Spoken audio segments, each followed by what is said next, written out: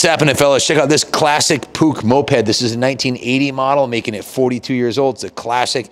If you know mopeds, you know Puch is a forerunner in this market. They're made in Australia to the same quality as Austria, as you'd expect in their motorcycles goes into the mopeds. This thing's all there, only 2,000 hours on it, no evidence of any crash damage. The only reason we're not getting it running is we got about a 2-year backlog with 160 motorcycles waiting to get done already. But take a look at the upholstery on the seat. It's real nice. The original factory paint job is intact. The badge on the side here showing the date of manufacturing, 1179, and the VIN number, and the horsepower, 1.5 horsepower.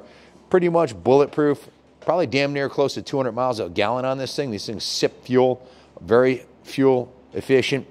For transportation, if you get it running, or if you're looking for a classic collectible moped to add to your collection, look no further. Tons of parts are still available. The company's still in business.